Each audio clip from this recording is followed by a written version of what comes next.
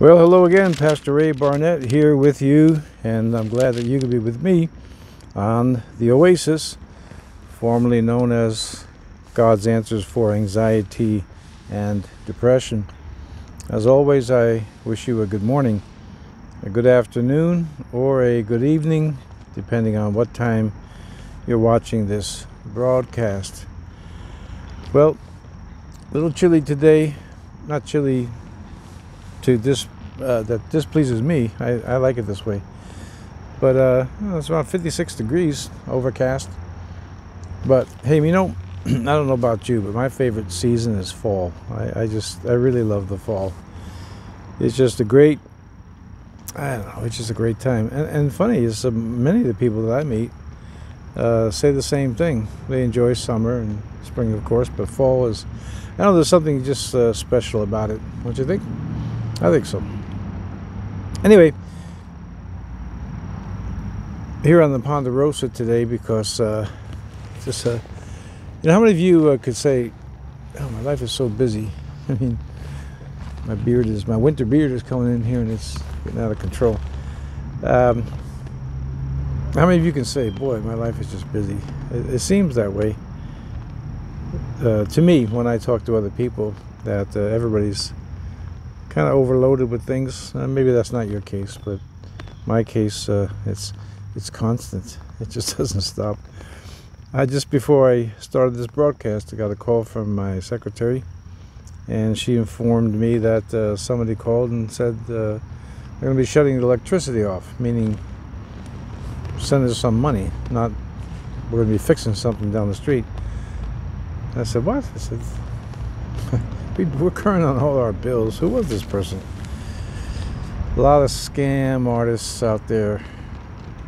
I instructed her. I said, you know what? If the electricity goes off, go home. We'll fix it later on.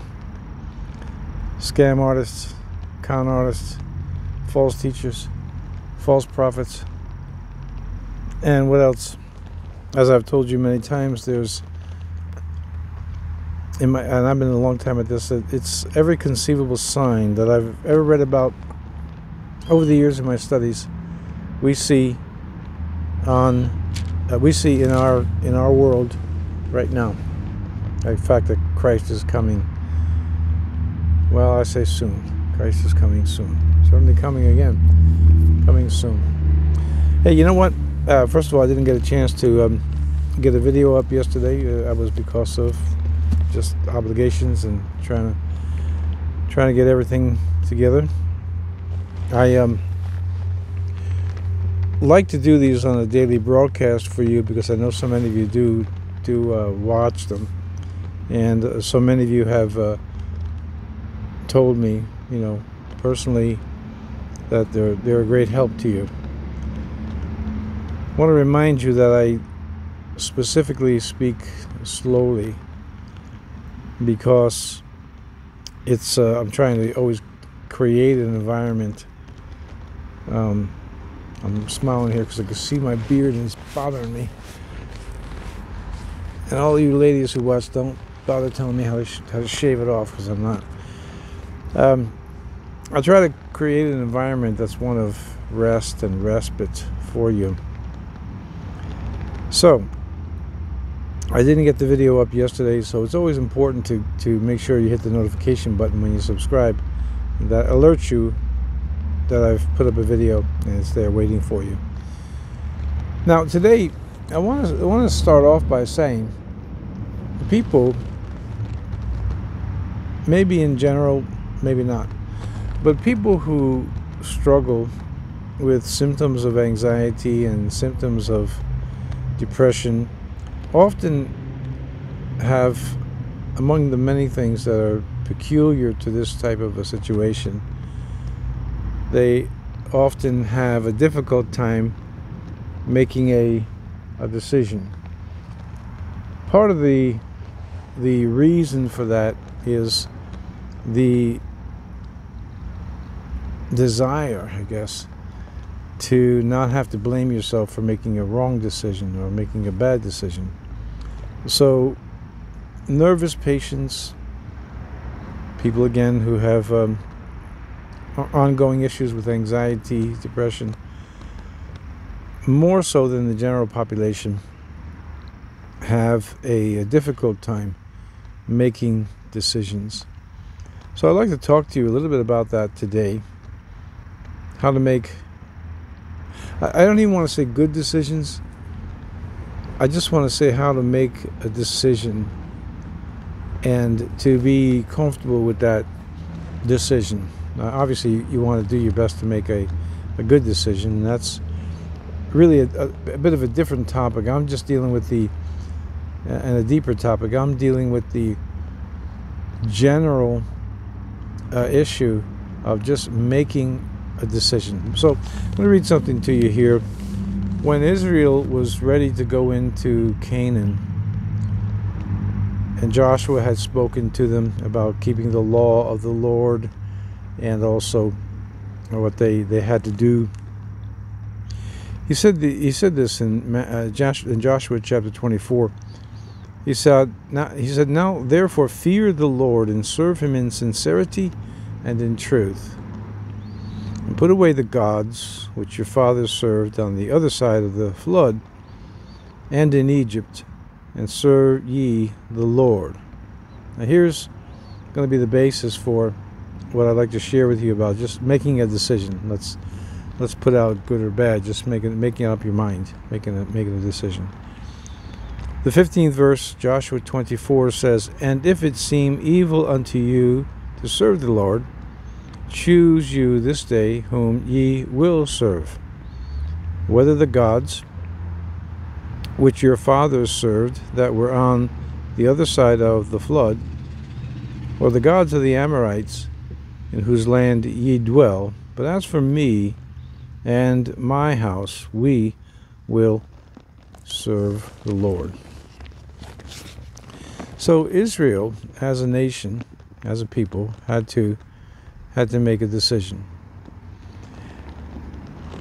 And I just read this verse as, I'm going to be bothering you a lot, pulling this beard down, which I can see is sticking out. They had to make up their minds. Who were they going to serve? The gods of the foreign gods, which they had served previously, or the nations had served, I should say, or were they going to serve the one true God, Jehovah? Now, initially, they made a good decision and they served the Lord for some period of time, and then, as things go in human nature, it degenerated down into idol worship and back to these false gods. But the point that I want to accent is that they had to make a decision. Now, I started off by saying to you that people who struggle with anxiety and depression and so on, these other disorders, categorical disorders, often have a difficult time making the smallest of decisions. I mean, I won't go into all the details, but it's amazing when someone has chronic anxiety and panic and depression, that they are reluctant to make the simplest of decisions, such as filling up the sugar bowl. I mean, to you it may sound absurd, but trust me, it's a difficult thing for people who are struggling mentally. Now, yours may not be so dramatic as, whether or not to fill up the sugar bowl, what brand of coffee to buy, and things like this. But in general, people who struggle with these afflictions of the mind and of the body, as we've studied the physiology of anxiety, depression, they have a difficult time making decisions.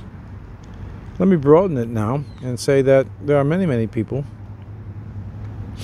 and I'll stick with the Christian world, that have an equally difficult time making up their mind who they're going to serve, the God of this world or Jesus Christ. Well, that's a decision too. So that brings us then to the function of the will. The will, as I have told you, is very easy to understand. Probably one of the least complex parts of our makeup. The will just simply says yes, or it says no. Now, the real problem arises is when you vacillate between yes, no. Well, yes, nah, no. And this, as the saying goes, adds insult to the injury of panic or anxiety and depression. It just makes it worse. Granted that there's already a difficulty in making up the mind for some of you, but the deliverance comes in the form of starting to make simple decisions, and then to endorse yourself, to say, okay, let's say, for instance, you have trouble leaving the house, or you have trouble trusting people, and you're not happy with that, and you're bound up, you're in bondage. So you start with making a decision that today, this very day, I'm going to step out of this house. I knew of a woman, actually I know several. One in particular hadn't left her house, hadn't physically been outside of the house at all. I think in her case it was 15 years. There was another I read about that was a quarter of a century. Can you imagine being inside the house, never getting into a car, never going for a walk, never going to shopping, church, any of these things for 15 or 20 years or more? And there are cases out there. Well, I hope that it's not that bad for you. But making up your mind is a simple task, but again, like I said, with many principles that we deal with here on the Oasis, it's not always that easy. The simple decision to make your mind up and say, okay, let's use leaving the house. I'm going to step outside today, and then you want to make a small goal. For instance, just going to the mailbox. And that's assuming your mailbox is, at the end of your driveway, which it is for some. And you take these small steps. But the habit, getting in the habit of endorsing yourself and saying, that was a good decision. And even more so, because I'm trying to avoid good versus bad, because we all make mistakes. And sometimes make some have errors in judgment, make a bad decision. Just the fact that you made a decision is a major victory. Now again, trust me on this, because I see it all the time. People just have a difficult time making up their minds, making a choice.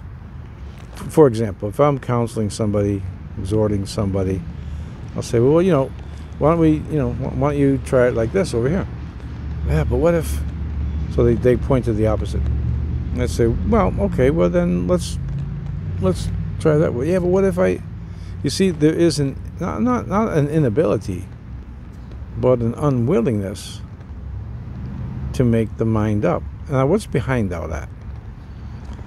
Well, what's behind all that, for the most part, is the fear of being wrong, making a wrong decision. Listen, I meet adults. I mean, they're adults. They're not young people adults. They're adults. They're older, and they are never able to make a good. I keep saying good. They are never able to make a decision and stick with it. One of the things I learned long ago was this. If I'm, let's say, in flux between going left, going right, do this, do that. You know, if you stay in that condition, it's really tormenting. Should I? Big decision. Should I change my job? Well, that would be great, you know. Well, but I better not. And then you think, you go back and forth. Once what I used to do, what I still do, is if I have to think carefully about a certain decision, especially if it's important, I'll think about it and I give myself a time frame. Could be a month. Sometimes it's a week, sometimes a few days, and I set an appointed time. That at this time, in some cases only a few hours, but at the appointed time, I make a decision and I stick with it. Now that's the key. Once you make a decision, then you stick with it and then endorse yourself. It could be as simple as saying, well, I made a decision based on the best information that I had. The conversation I had last night with a few younger people that I teach on Wednesdays before I teach the adults in the Bible study was on this vaccine situation. For me, I decided just recently to get the vaccine because medically it's indicated in my particular case. So I have told people I didn't get the vaccine for any other reason other than, in my case, a cardiac patient and a couple of other little things too. It's indicated. And that was a decision that I made. And you know what I just said to you is exactly what I did. I gave myself as much time as possible to let the companies work this out and whoever else is involved with this vaccine business till I was satisfied. So I did my research and I read quite a few medical reports and journals and a few other things. And I said, okay, I'm good. I'm satisfied that I'm going to be good with this thing. That was my decision. Now, there is a score of other people that I know who have made a decision to not receive the vaccine or not get the vaccine, and they have their own reasons. So this is my advice when I talk to people. Don't let anybody marginalize you based on your decision. See, this is, again, for so many of you, this is a difficulty because you want the endorsement of other people, and I'm telling you, don't look for it. It's not good. Endorse yourself. You made a decision. In my case, I made a decision to get the vaccine. I am supernaturally unconcerned what anybody thinks about it for any reason at all. It's not their life, not their body. And they weren't on the operating table with me when they ripped open my chest to fix my heart. And they won't be with you either. Don't let people marginalize you with their opinion on your decisions in life. I'll go back to the vaccine. So people are, and I've had people say this to me, I'm just afraid what people are going to think if I don't get vaccinated. I said, what do you care what people think? Then there's the other crew. I got vaccinated, but I'm not going to talk about it. And you know what? I won't live like that. I won't. And you shouldn't either. All right, so we go beyond the vaccine to anything else you want to pick. Anything else you want to think about. Anything else you struggle with. If you need to take it under advisement, many people will seek me out and say, Pastor, I respect your opinion. Tell me what you think. And I give them my opinion. Many times it's just an opinion. But when you make a decision, then that's the time when you need to endorse yourself and say, okay, I made a decision. Small ones, okay, that's not a big deal. If it's a larger decision, then you have to be able to endorse yourself that say, I made this decision based on the best information that I had, and then you stick with it. You endorse yourself, because if you're relying on people, you're leaning on a very slender reed. People are whimsical, they're capricious. Many people want you to kowtow to to their opinions, and that's not good for you. Make up your own mind what you're going to do with this, with that, anything. Make up your own mind based on what you think is best, but most importantly, exercise your will to either say yes or to say no, and then under God and in Christ, be satisfied with that decision. Let me pray for you today. Father, I know that many of my friends who watch this broadcast struggle with making decisions, especially in the world we live in today. Bless them with peace and help them, God, when they make a decision based on the best information they have, or when it's something simple, to stick with it and to not look for validation from man, but rather to look for validation that comes from God. Well, all right, that's my little bit of wisdom for you for today, is how to make a decision. And for many of you, this is a very important topic. Just make a decision and then exercise that over and over again. Okay, I don't know what the weather's going to be like for tomorrow, but hopefully it'll be sunshine. I can be outdoors with you. And as always, I invite you who may not be subscribed to the channel to subscribe to it. If you'd like to be part of this small group that we have, very tight-knit group, and just subscribe. You can then hit the notification button. As I said, some days I don't get a video up. I try every day, and then you'll be notified. And I always ask you for a thumbs up. I think we're up to like 30% of you will do that, even though I told you I do it as a courtesy to people I don't even know. Just, you do a good job, just give me a thumbs up, give me a little encouragement. All right, God willing, I'll see you here again tomorrow on the Oasis, and in the hope that what I'm doing here, my small efforts, are actually helping you. God bless, and hopefully I'll see you again tomorrow.